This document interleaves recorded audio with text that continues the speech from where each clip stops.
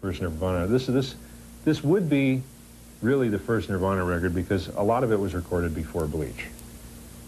Half of this record, which is out now on Geffen, was part of a demo that was the very first Nirvana recording. They called me up and they didn't have a name. The band had no name. I think they may have been called Pen Cap Chew or Ted, Ed, and Fred or something like that. They changed the name every week, I guess, is what they told me. And they hadn't really played any shows, and they came up and just did a recording with me. They did 10 songs in 5 hours. We recorded and mixed them, just basically live. Just bam, and it's over with. And then they went home to Aberdeen, which is hundreds of miles from Seattle, and they left me with this tape. And I said, wow, this is really good. I'm going to play this for Sub Pop. And I did that, and 6 months later, Sub Pop eventually listened to it, and Jonathan Poneman there decided, okay, let's put out a single for them, and we did the Love Buzz 7-inch. Well, anyway, to make a long story short, this record contains half of that original demo that I did for Nirvana, and it's on here in exactly the same form as we mixed it that day in 5 hours. There's 5 songs on here. They're on side 2. It's Downer and Beeswax and Mexican Seafood and Hairspray Queen and Aero Zeppelin. And these are the original mixes that we did that day, and they sound awful, and they got my name on them, And here it is 5 years later, and I think, well, okay, that's nice that they released it. It's got my name on it, but okay, it says produced by Jack Endino, too, and I really can't say that it's produced. But there's also an outtake from Bleach on here, and some singles, and there's some interesting stuff, though. It's good music.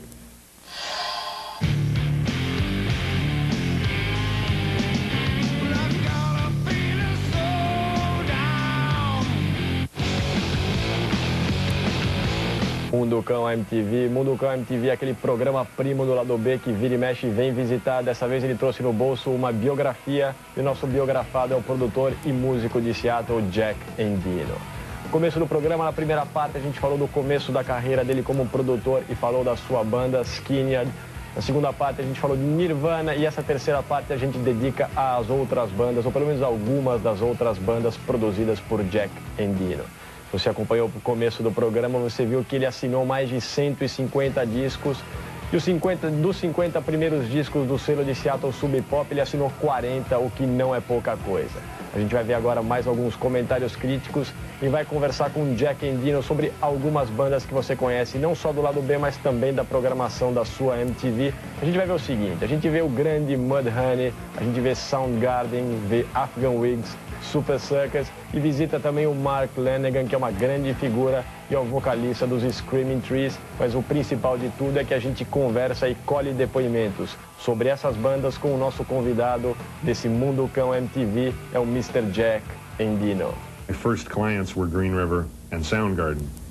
July of 1986, I started working on Screaming Life and Dry as a Bone for Soundgarden and Green River, respectively.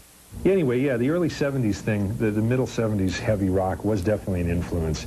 And people basically borrowed the good parts of it and hopefully left the bad parts, the stupid parts behind. Yeah, I mean, they took the good stuff, like Soundgarden took, like, the good Black Sabbath and Led Zeppelin riffs and wrote songs from it. And the thing that these bands are trying to avoid is becoming big jokes like the bands in the 70s became, the big dinosaurs. I mean, you'll notice Soundgarden is not trying, for instance, Soundgarden is not trying to write hit singles. And they don't let the record company tell them what to do.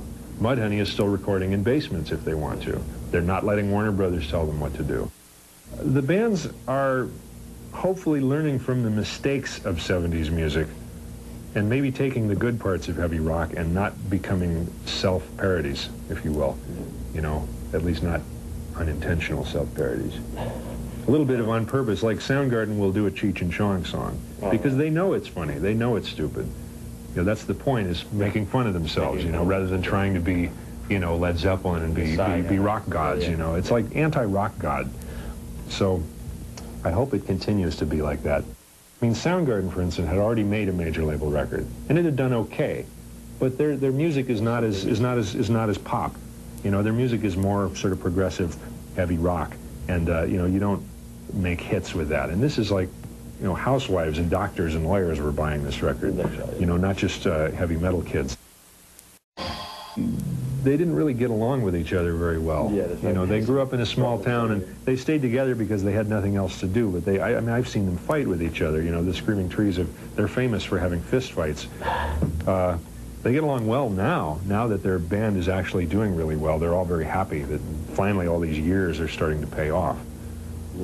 I hear about them a lot because they're my neighbors. They live right near me, and you know, the drummer in the Screaming Trees was in Skin Yard for 2 years. It was a fun record to record. Is he a difficult guy to work with? I mean, sometimes. seems to be, yeah. He's very perfectionist. You know, sometimes he'll do a vocal track, you know, he'll sing, and then he'll sing again, and then he'll sing again, and you'll say, no, it's perfect. Leave it. It's fine. You know. A lot. I mean, No, he doesn't drink in the studio. No, not in the studio. I've never seen him drink in the studio. He's very serious. Don't have that image about him. Well, he does drink. Yeah, he has a reputation for drinking. When he drinks a lot. But you know, when he's in the studio, he works. He takes his music very seriously. Very seriously. All right. Quite seriously. So, no, I had a good time working with him, but sometimes he would be so worried about, you know, it being perfect that, you know, I'd say, no, you've got to keep this. This is great. You're gonna ruin it if you do it again, you know. And the thing was to try and keep it fresh, because he's so perfectionist. Some musicians in the studio are so perfectionist that they'll do something to death until it has no life anymore. They'll be trying to get this perfect take of the vocal, or a perfect guitar solo, or the perfect drum track. And by the time it's perfect, it's not that exciting anymore. Yeah, you know, you say, okay, there's no mistakes in it, but there's no spontaneity, no life in it anymore. And so the Mark Lanigan record we did, though, it went together pretty fast. Bands are moving to Seattle to live there because they hear that that's the place to go to get signed. Well, they're right to a certain extent. One of the first bands to do that was the Super Suckers here. They lived in Arizona, which is, you know, 2,000 miles from Seattle. It's in the desert. There's nothing there in Arizona. They said, hell, let's move to Seattle. And this was, you know, 80, 89. And the first song on here, if I remember right, is a song called Coattail Rider, which is it's a very funny song, because it's basically, they're saying, well, look, you know, all right, we admit it, we were here first, you know, we were from Arizona, we moved here, and we were the last, you know, the last band to get signed to Sub Pop before they got smart and said, you know, we're not going to sign these. But the Super Suckers, they're just very good guys, and they were nothing in Seattle for, yeah, they were nothing in Seattle for 2 or 3 years. Nobody wanted to know them, and they just kept going. And finally, Sub Pop said, all right, you guys are pretty good. We'll put out a record, you know. And now they're very, very big in Seattle, and they're a very good band. Jack Endino e a Sub Pop fizeram alguma coisa que não tinha, né? Isso acontece de tempo em tempo, é uma coisa um pouco cíclica da história do rock. Pode ser que eu tenha uma ideia muito evolucionista sobre a história do rock, mas acontece mesmo. Tem ali, né, um cenário mais ou menos saturado, e alguém vai lá e fala, né, redescobre a pólvora pela 95ª vez. E ele fez isso, né? Ele fez isso.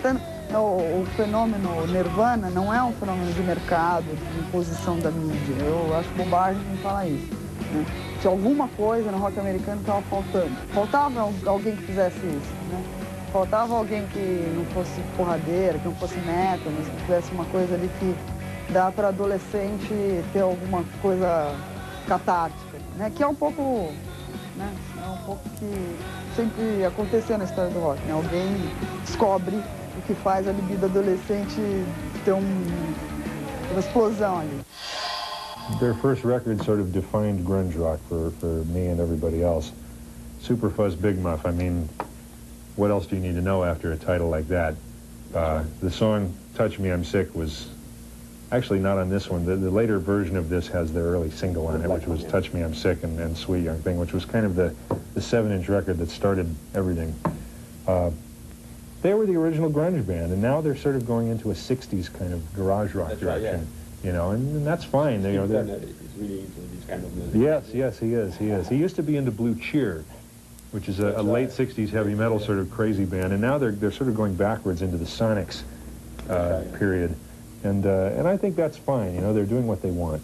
I've always had a soft spot for Mudhoney, really. I mean, they're a good band.